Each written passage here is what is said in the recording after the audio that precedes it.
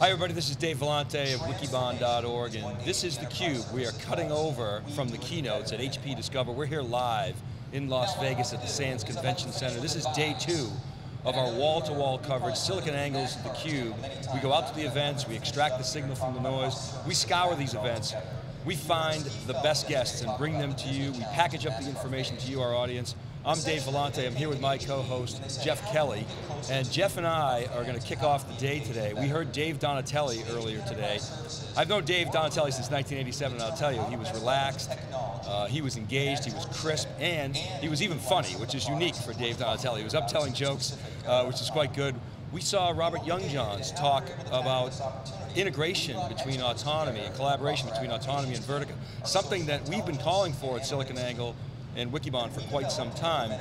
And so it was great to see that action going on. Colin Mahoney got up, he talked about HAVEn, which is underscores that integration, a new big data platform.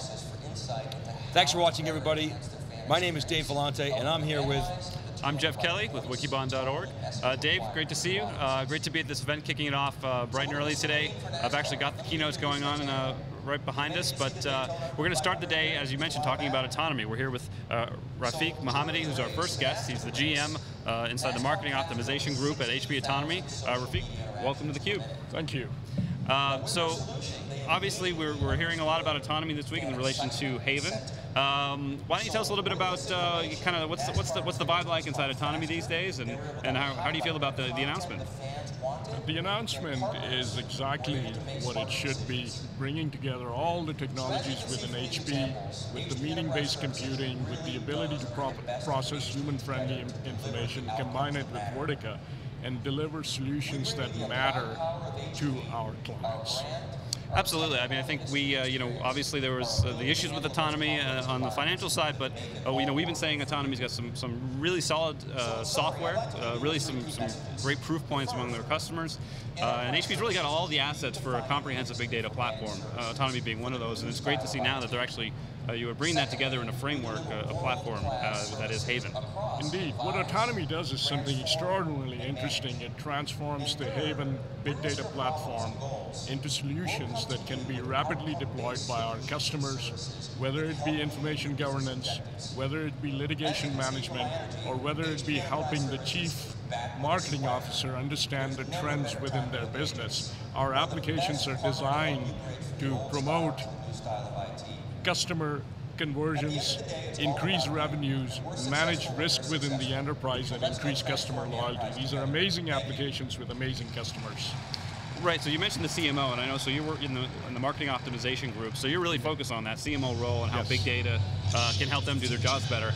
Can you talk to us a little bit about the changing role of the CMO as it relates to big data? And we hear a lot in the press about kind of who's going to be the bigger IT buyer or technology buyer, the CIO or the CMO in the future, and it's shifting to the CMO. What's your view on that? So the changes are pretty dramatic. It used to be, I started my career in 1982 when you actually had to use snail mail, get a IBM Selectric out, write an email or an actual physical mail and get information.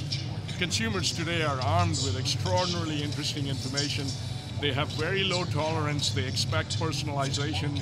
In other words, they expect companies to know a lot about their preferences. What our technologies essentially allow CMOs to do is to discover what these preferences are, to segment and learn about customer behavior, and then to monetize it all within the opportunity window. So we're talking about HAVEn as a real-time system that understands, detects preferences, and enables CMOs to put out offers and campaigns that make a material difference to the company. Rafiq, there's a big discussion going on in the industry around the individual's signature, the fingerprint, if you will, the digital fingerprint that somebody leaves behind when they go onto social or even through click streams, etc. there seems to be a movement among CMOs to go beyond the sort of, I want, the demographic of 20 to 28 males, white, disposable income of X, to, I want to provide an offer to this individual at this precise moment that's specific to him or her. Do you see that in your client base, and how are HP and Autonomy supporting that? This is one of the most interesting questions. This is where I spend all my time. Let's talk about Mad Men, right? The Madison Avenue TV series that's going on. At that particular point in time, it was demographic segmentation. How old are you? What is your racial background? What are the kinds of things that you have done in the past? These things are very elementary in understanding human behavior. What we can do today, for instance, is that based on the web pages you're reading, I can immediately find out that Rafiq is a mountain bike enthusiast and his interest is in carbon fiber bikes with very special gears. That type of segmentation information is extraordinarily actionable because now you know the core interest of a person far beyond their age or their demographics or the neighborhood that they live in. And with this kind of human-friendly segmentation, you can then begin to direct offers and campaigns that fundamentally change conversion or yield. One of the most interesting things about our industry today is that the yield rate is only 2.5%. With the kind of human-friendly information that Autonomy is capable of understanding, combined with the big data platform within Vertica, we can actually take that yield rate and improve it pretty dramatically. Every 0.5% change in yield translates to 20% more in revenues, and that's why the CMOs really like the Autonomy HP combination. Right, I mean, marketing folks and particularly salespeople say they can't squeeze any more blood from the stone. I mean, they've hit the ceiling in terms of their yield rates, and so now you're able to increase those.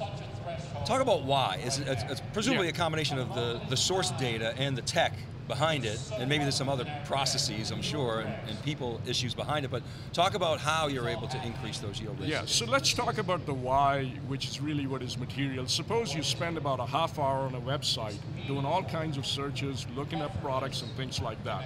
And then you call the call center person saying, I'm interested in some products that your particular company has. Now, if the call center person or agent has absolutely zero information on your preferences and on your last set of activities, that conversation has a very low IQ and in fact will actually end up irritating you because you'll feel that this company has no knowledge about my preferences. It's by bringing together all of these behaviors together, understanding these behaviors, mining the behaviors to see what the next action or offer should be, is how we can influence the interaction between companies and customers where both sides win. The customer feels that there's a highly personalized interaction going on and the company actually realizes more margin because the basis of that relationship is not commodity products, but customer intimacy, which consumers prize enormously. So do I buy this solution from HP Autonomy, or do I, as a HAVEn customer, develop an application on top of this, or is it both? It is indeed both. So on day one, we are able to offer you all of the packaged applications so that you can deploy it very quickly, get up and running, and make a material impact to your business as quickly as possible. But one of the fundamental tenets at HP is that we don't lock you into anything. Our standards are open standards. So you also have the platform where, as your knowledge about the application and the HAVEn platform grows, you can monetize it more by you or your partners developing additional applications around our platform. So I wonder, could we dig into one or two examples of that you've come across in your customer base, some of the more interesting things you're seeing, and maybe use those examples to highlight some of the challenges they're facing and some of the ways that they're really succeeding as well in terms of leveraging all this data with your technology, with HAVEn, and some of the related technology with Vertica, et cetera. So let's talk about it again in real terms. Any complex company, for instance, will have tens of thousands, if not hundreds of thousands of offers. You go on to a web application, or you run a mobile application, or you talk to a call center, where should that conversation essentially start? There is so much information that if you assume that everybody else is the same as everybody else, then that conversation gets meaningless. The information glut essentially makes it impossible to have a dialogue.